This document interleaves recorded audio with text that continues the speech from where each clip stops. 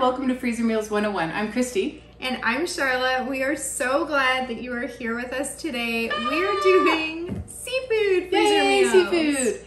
There's a lot of really great seafood recipes, but seafood isn't like the #1 dish here. So No. it's sometimes a hard sell a little bit. They're not super popular, not like ground beef or something. No, and not a lot of people grew up eating seafood, so and unless it really you're on depends the coast. exactly where Right. you live. So if you're not really a seafood person, or if you're not sure, then we do encourage you to maybe give something a try. Sometimes it can be really mild. I know some people that will eat salmon that won't eat other fish, or they'll eat like shellfish but not other fish. So, you know, there might be something you could dip your toe in. Totally. Or I would say one of the more mild or less seafood tasting recipes that we've got today is our salsa verde fish tacos. If you like tacos, you like salsa verde, and it's not a spicy one. It's not a spicy salsa. It's a green salsa. That's what verde means. You might want to give this a try, just because it's just like dipping your toe in. It's mild, and because it's a taco, you're building it on the day of. And okay, at our house when we have tacos, I will make all of the things like all in the little bowls, but my son will really just have the beef and the cheese, and occasionally I can like batter him into having like a tomato on it or something. But you can do it the opposite, where you can have all of your chopped lettuce or your chopped cabbage and just a little bit of fish. Right. And then you just smother it with your spicy mayo and you'll be fine.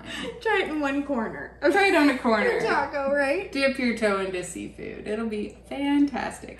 So with that, why don't we get into the recipes? We'll leave that one for last so that you stick around.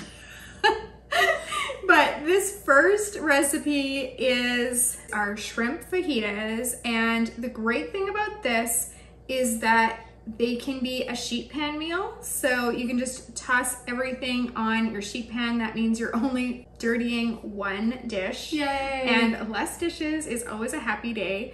But they can also be an air fryer meal. So if you're one of those people that got an air fryer for Christmas like Christy did, then you can use that for this. So for this one, you're gonna need 2 freezer bags. You're going to put some frozen shrimp in one freezer bag, and you're gonna put your vegetables in the other. So that's gonna be a sliced onion, sliced yellow and red pepper, and then you're going to set those bags aside for a second. In a bowl, you're gonna mix together some lime juice, fajita seasoning, and olive oil. Now you can buy fajita seasoning in packets, or we get ours from Bulk Barn, or you can make your own. We actually have a video that shows a fajita seasoning recipe and how easily you can make that, and you can freeze it if you'd like to have it stay fresh for longer. Once you've mixed together your marinade, you're gonna divide that between the 2 bags. So you're gonna put half the marinade in with the shrimp and half in with the vegetables. Then you're going to take the excess air out of both of those bags, because anytime you're doing freezer cooking,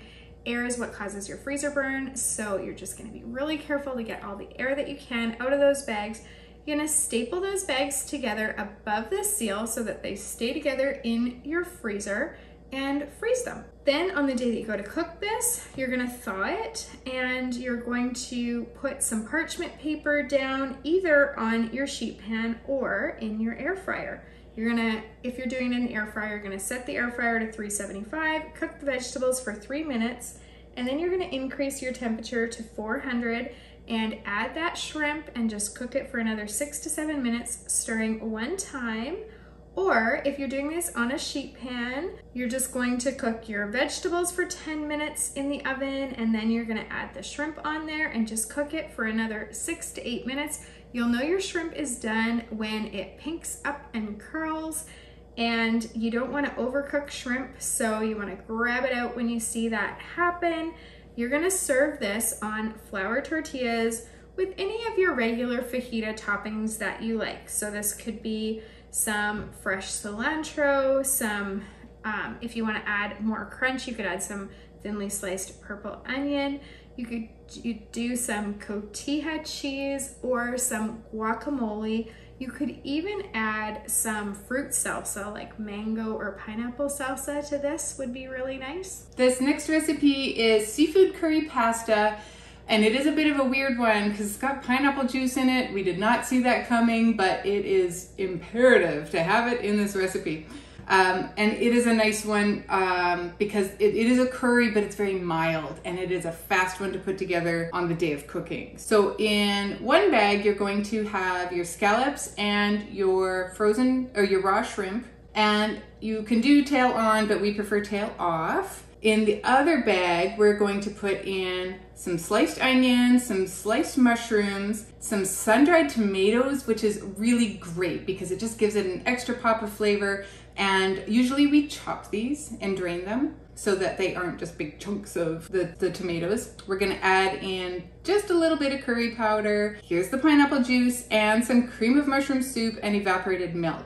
Now we're gonna mix all that around together in your freezer bag and then seal it up, and we're going to staple the two bags together. Again, getting all that excess air out. You want to staple above the line so that you don't get holes in your bag. On the day of cooking, you're gonna do two things. You're going to cook your pasta to package directions, and you are going to thaw and empty the big bag into a pot on the stove, and you're gonna bring that to a boil. Meanwhile, once it's good and bubbly, you can drain your scallops and shrimp because as they thaw, they're gonna have like seafood juice, which sounds not great. So you can even rinse them. And then put those in to your bubbling curry that's happening here. And really within that 7 to 10 minutes, they're gonna be totally cooked. Add in that pasta, mix it all together, and enjoy. This would be something else that I can tell you right now, Charlotte would add chili flakes to. Yes, I would. Yes, you would. And nothing wrong with adding Parmesan cheese to this too. It is really good. This is a full meal when you add your pasta. And the curry, I promise, is very mild. If you're not a curry person, it doesn't taste like a curry dish. It doesn't taste like a curry dish. Like an amazing pasta dish. Like it's just this is restaurant quality. This is good food, and it's a nice treat for the scallops. Now here's something funny. Charlotte is the only person in our house that likes scallops. Yes. And so when we buy, like, we go to Costco and we buy the scallops. We buy a bag of scallops, and she has like 1 or 2 in hers, and I get the rest. It's true. She just gives me like a little donation. She's like, just give me one, and I always double it because I'm very generous. and then yeah, we I'm the only one in my family that will eat them, but that's fine. It's bonus. It's good for me. I always get guaranteed at least 2 scallops. And I get guaranteed a lot.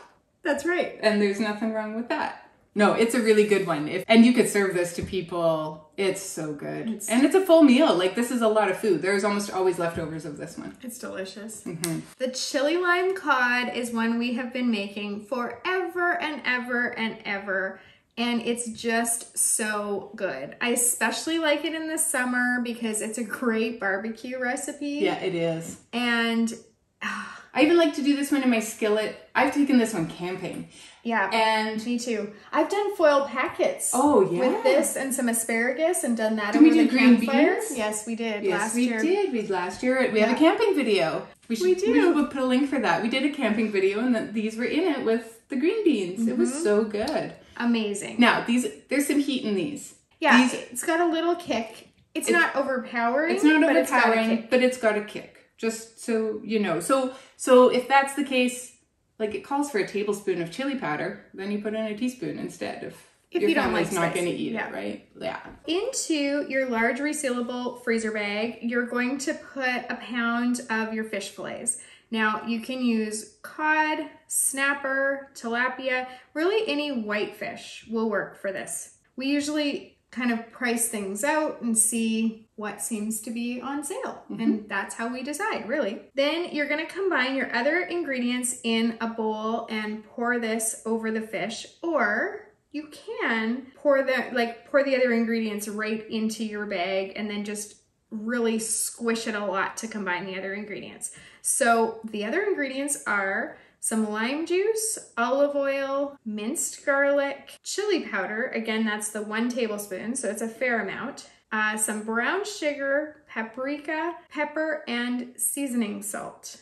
I'm going to put the full recipe down in the description below, so you don't have to be madly writing this out as I'm saying it, but you're going to get your excess air out of that bag and seal it, freeze it. On the day you go to cook this, you can cook it in the skillet, in the oven, or on the barbecue. So it is really easy. It cooks up quickly because fish does cook up quickly. So if you're making any sides with this, you might want to do your sides first and cook this last. This next recipe is mustard crusted salmon.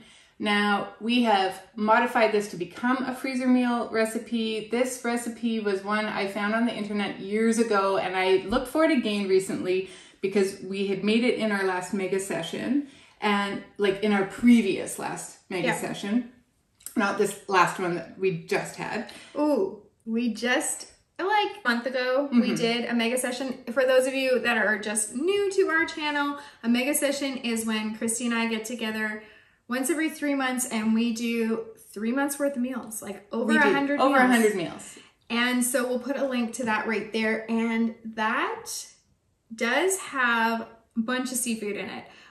It's got Cajun shrimp skewers. It's got 2 different kinds of salmon, and it has the seafood curry. Those are the ones I can remember off the top of my head. There might be more, but it definitely does have some seafood recipes. So if you're a seafood fan, you want to check that out. But it also has beef, ground beef, chicken, everything, vegetarian. Yeah. We do it all. A lot of variety. We're a full service sort of freezer meal sort of group. Other than we just teach you how to make it because we don't come to your house, do we? No, we do not come and be freezer meal fairies in your kitchen. We are too busy for that, and we have our own families to feed, so we teach you how to do this for your family. That's right. And we hope that it empowers you to feel like you can do this, but we don't come to you. Stack your own freezer. You can do it. If we can do it, you can do it. And it is the best thing we have done for ourselves. Absolutely it is. The best thing ever. Because I never have to worry about what I'm going to make at 4 o'clock. Nope. I just went to my freezer earlier in the day and opened it up and picked something. Pulled something out. Bam, it's done. So this mustard crusted salmon, seriously, is how I learned how to cook salmon. And it gave step-by-step instructions. I printed them out, and the website isn't up anymore, and I'm a little bit sad about that, but it's okay. We have freezer mealized it, and I've made it my own. And this recipe is now that we've freezer mealized it and we've tested it and perfected it, it's now in our Freezer Meals 101 club. So the link for that will be down below as well. That's right. So we're going to start out with our salmon. Now, when I first learned how to make salmon, I would make a whole salmon at once and do this. But since we started making freezer meals, we portion out our salmon ahead of time so it fits in the bag better. Yes. So you could do this either way, but you would need a pretty big bag to do a whole fillet of your salmon. In a bowl, we are going to mix together your grainy mustard and olive oil. It's equal parts. I use 3 tablespoons and 3 tablespoons. You're going to mix that up. You're going to pour that right in on top of your salmon that's in the bag, and you're going to mix it around so that it has a nice marinade for it. In a separate bag, we're going to put breadcrumbs, some dried parsley, some salt and pepper, and then we're going to put a little drizzle of olive oil in there, like a teaspoon, and mix that around, and it's going to help coat and season, but it's also going to help crisp up on the day that you go to cook this. So you're going to take out the excess air, you're going to staple those bags together above the seal, and on the day of cooking, you're going to let it thaw on a foil-lined baking sheet. You're going to lay out your salmon that has all the marinade on it, and then you're going to sprinkle those breadcrumbs evenly over your salmon fillets. This one you want to bake in your oven at about 400 for 20-25 minutes, depending on how thick your salmon is. You want it to be able to flake easily with a fork. And it is delicious. The breadcrumbs will get nice and crispy, and that salmon, the mustard has marinated, and this is a really just nice, light, wonderful salmon dish. It is. It really is. We have quite a lot of salmon recipes because salmon is so healthy for you, and it's those omegas, huh? Yes. And our families will eat it, and you always feel so good when you can get like those good nutrients into your kids, right? Yeah, that's right. So over the years, we have developed more and more and more salmon recipes to the point where we have quite a variety. And this one you could serve with asparagus. You could serve with any kind of vegetable, really. Yeah. It goes nice with rice, but it also goes nice with, like, honestly, just the humble boiled potato. There's nothing wrong with that, and that is a really nice thing to serve with this. Now, as promised... our salsa verde fish tacos. If you've stuck around this long, I appreciate it because this recipe is a really nice way to just get started into getting some seafood into your diet. So in a large resealable freezer bag, you're going to put 3 or 4 fish fillets. You just want to use some kind of a white fish. So again, a cod, a snapper, a tilapia, a bassa, anything like that. Then you're going to add in some salt, some pepper, some salsa verde. You just get that in a jar at your grocery store, some crushed pineapple, and garlic. You're gonna squish that to combine it in your bag, and then you're gonna take out the excess air, seal it, and freeze it. On the day that you go to make this, you're gonna thaw it, and you are just going to fry this up in a skillet until it flakes easily. It's like 10 or 12 minutes. It is done so fast. And you're gonna serve it in your taco shells. You can use hard shell or soft, depending on what you prefer. And you're just gonna do it with your regular toppings that you would have with your tacos. So we like to do it with cabbage or coleslaw because it's the fish taco, so that's really nice. A sriracha mayo or a chipotle mayo is really nice as well. Some diced tomatoes, green or purple onions. Now we almost always serve this with a mango or pineapple salsa because you've already got the pineapple in there, although it's not a strong flavor of pineapple, but it's just a little zip. And so it just goes really well. You can also do shredded carrots, any kind of salsa or pico de gallo. We like to do serrano peppers. You could do jalapenos, or if you're not a spicy person, you skip that altogether. If you even want, just a good squish of lime. Oh, lime is so good on this. And of course, like avocado or guacamole is always going to be good. And if you're a cilantro person, you can add some fresh cilantro. There's so many ways that you can kind of fancy this up or make it simple. So we've got a whole list of topping suggestions in the recipe, and we're gonna put the link to the recipe again in the description below. So check that out. And if you're new to seafood, maybe give this one a try because it's just 5 simple ingredients, so fast to put together, and hopefully you or your family will love it. And that's it. That is our wide variety. Actually, it is a pretty wide variety of seafood.